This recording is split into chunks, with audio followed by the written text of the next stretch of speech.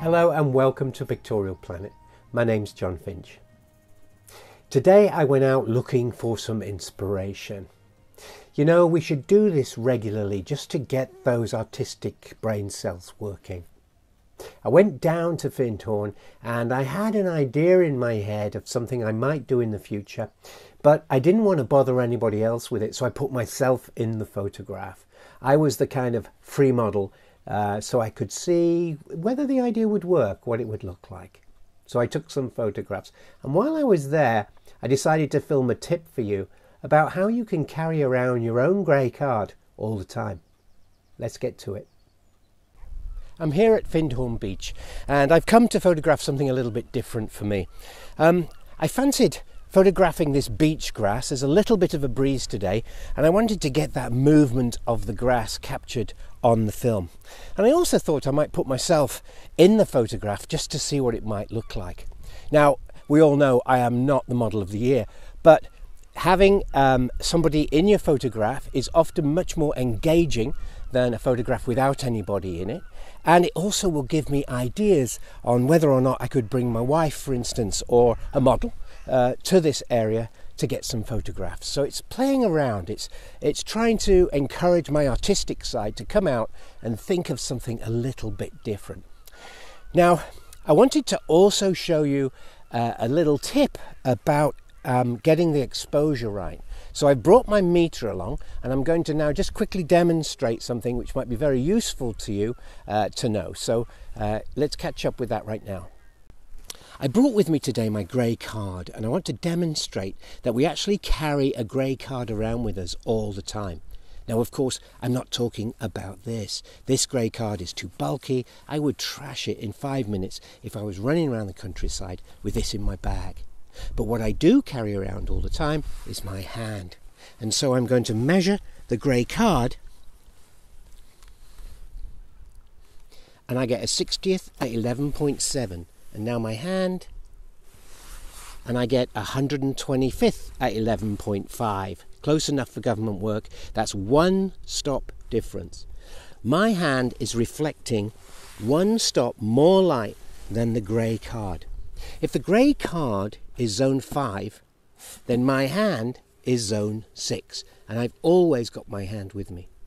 So if I ever take a meter reading of my hand in any condition, I know to open the camera one stop from that reading and I've got an accurate meter reading, an accurate setting for the camera. Now, I encourage you to do this yourselves. If you haven't got a grey card, then go to some green grass. You know, the regular type of green grass that you get on a playing field or beside the sidewalk, and meter read that and then read your hand. Because green grass is pretty much zone 5, and so it'll be accurate enough and you'll know your hand and you'll know the reflectance of your hand. Now, it doesn't matter what colour you are, you'll still get a reading, and that reading is one that you will know the difference between the grey card zone 5 and whatever your hand reflects. Remember that because it's with you all the time and you can use it for setting up your camera. Let's get back to this photograph.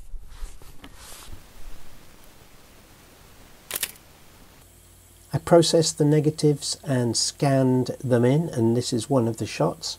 So you can see the idea of what I was after. So I love this mottled look. There's a real mottled look to this grass in black and white.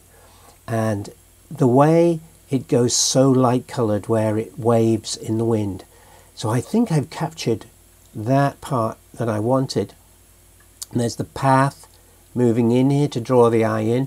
That might be not really as effective as I thought. And then there's the model there. And looking at this, I'm quite pleased. It's quite good. It's sort of what I want. Now, I didn't have any real sunshine. It was a watery sunshine. So there's not as much contrast as I would have liked. But it's giving me a plan. It's giving me an idea of what I can do if I take Lisa down and we could do some photographs in this area. I quite like this mottled effect. I think it's lovely around the subject. So where the rubber hits the road is when we make a print. So I'm going to make a print of this now and show you it. But before I do that, just to remind you, this is fun. This is the kind of thing you might want to do. Go out, go somewhere new, try out an idea. And it doesn't have to be a complete finished idea. This was a half-baked idea that I had that I thought I'd try, and then I can go back and finish the idea off. Now I know what it looks like.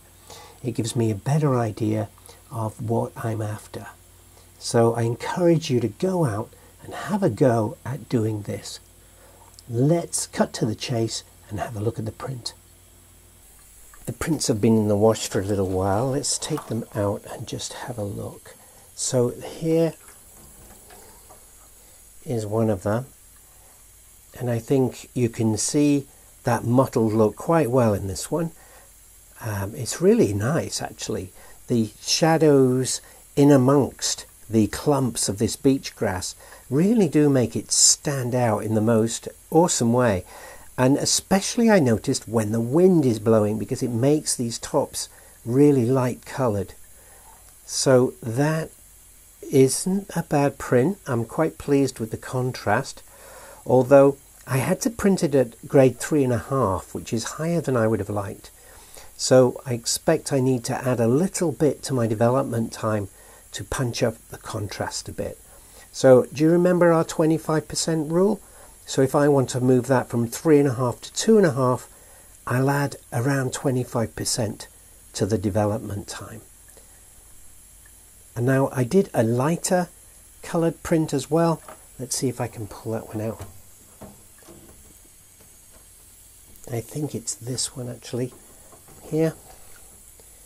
Yeah, so this is a lighter one to see if I preferred that. And I'm not sure actually which one I like. Maybe something in between. You know that feeling when you've printed them and you think, oh, I could have done it right in between those two. But all in all, I think the left hand one is better. I like the more contrast in that. It's a better print. I hope you've enjoyed today, and thank you very much for watching. Please give me a thumbs up, subscribe to my channel, maybe become a patron and support what I'm doing here, passing on this knowledge as best I can. Thank you so much for watching, and I'll see you on Friday for another tip.